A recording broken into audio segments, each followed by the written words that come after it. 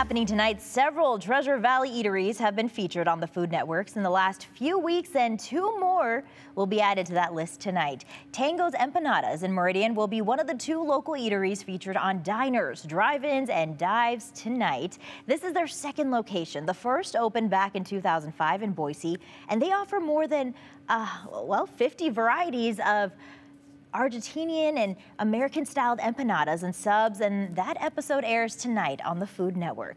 And in the same episode, host Guy Fieri visits St. Lawrence Gridiron in downtown Boise for what he calls a stick-to-your-ribs spot. Again, that airs tonight, and you can check your local TV listings for the time.